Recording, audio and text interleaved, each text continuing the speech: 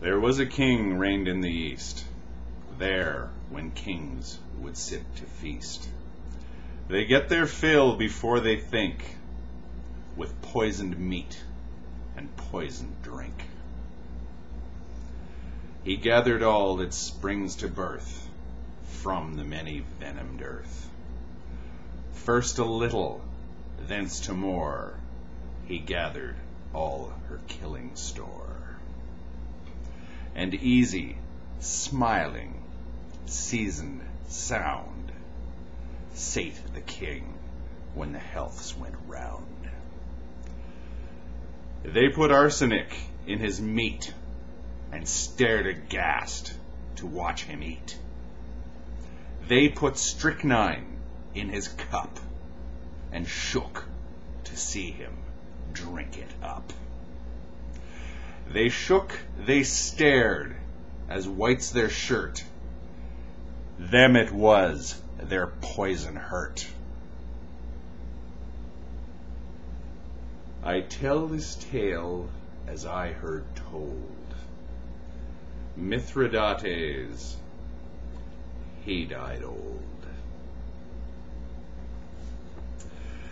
Now, this is a poem, or part of a poem, by A.E. Houseman, the Shropshire lad, and this is generally referred to as just the Mithridates part of the poem. It's the story of Mithridates Eupator, one of Rome's greatest enemies. The Romans defeated him crushingly twice, and he was on the point of raising another army, a third army, to attack Rome after having been crushingly defeated. And he planned actually to conquer the Roman Empire at Rome's height of power. It's the period that takes place in Roman history just before Julius Caesar. Now, the thing that's interesting about this poem is the fact that Mithridates met defeat after defeat after defeat, but his spirit was uncrushable. He eventually killed himself, but one can almost imagine he was in his castle as the Roman army closed in, and he was just talking to his friends and said, "My God, we gave them a hell of a scare, didn't we? But they're not taking me alive." That would have been in keeping with the Mithridates that has come down to us through history. This poem that I read is a story that is recounted, I believe, through Plutarch, who said that Mithridates was the king in a court in a country that was particularly prone to conspiracies and attempts to overthrow and kill the king, and that is, of course, how he managed to become king himself. And his sister wife, they married their sisters in the kingdom of Pontus, which is Mithridates' kingdom, attempted to poison him. She handed him a cup full of wine, said, "Drink from my cup, brother." He took the cup, sure, drank it. Wait a minute, had another drink, sloshed it around in his mouth, and he said, "Ah, strychnine, arsenic. Okay, now you have some." And, of course, his sister wife drank it and was killed by the poison.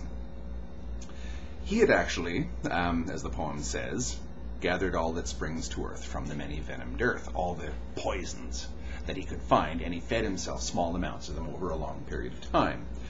And he managed to make himself immune to poison. I don't know if that's actually possible, but that's what the ancients believed he had done. And Houseman says that Mithridates, the king of Pontus, Mithridates Eupator, was something of a victorious character because he just kept hammering away at life. And yes, he did eventually commit suicide, but he did it in a way that is almost triumphant.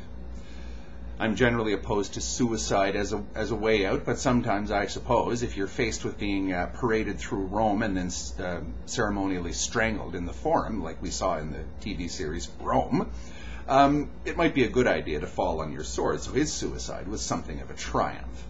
He was saying, they're not going to march me in their damn parade, and that was the end of Mithridates.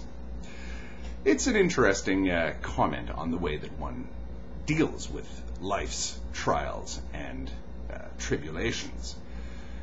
Of course, Mithridates accepted the fact that the Romans were going to try and kill him. Of course, he accepted the fact that everyone around him in his life was going to kill him. But he took precautions. He gathered all that springs to birth from the many venomed earth. That strikes me as the best way to deal with the fact that there is suffering in this world. You accept it and you move on. You do what you can. Some people might think that that's not really a victory, but it's really a matter of opinion whether or not Mithridates won. He died old, though. That's the point of the last line of the poem. But to be perfectly honest, I'm not really here to talk about Mithridates. I'm here to talk about how charisma can be abused. A lot of people, rightfully if you ask me, have been pointing out my habit of smiling at everybody and my generally jovial disposition in something as serious as antinatalism, depression, and suicide. It's been said that the devil wears Prada and that I'm to be deeply distrusted because of the way that I approach this subject and my delivery. Strangely enough, I agree with everyone who takes that point of view. Beware my charisma. Don't get fooled by me using poetic language or spouting off poetry. Remember, stick to the truth of the matter. Now, the thing is, what interests me is people who say that I'm to be distrusted because of my attempts at being charismatic are also saying that I'm not charismatic at all. Fine, I don't have a problem with that. I'm rather glad that people see right through me. There are other people in this debate. They're kind of invisible at the moment, but they have 100 times the charisma that I do. Beware of charisma.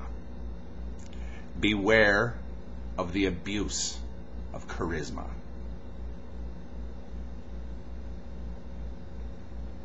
Thank you.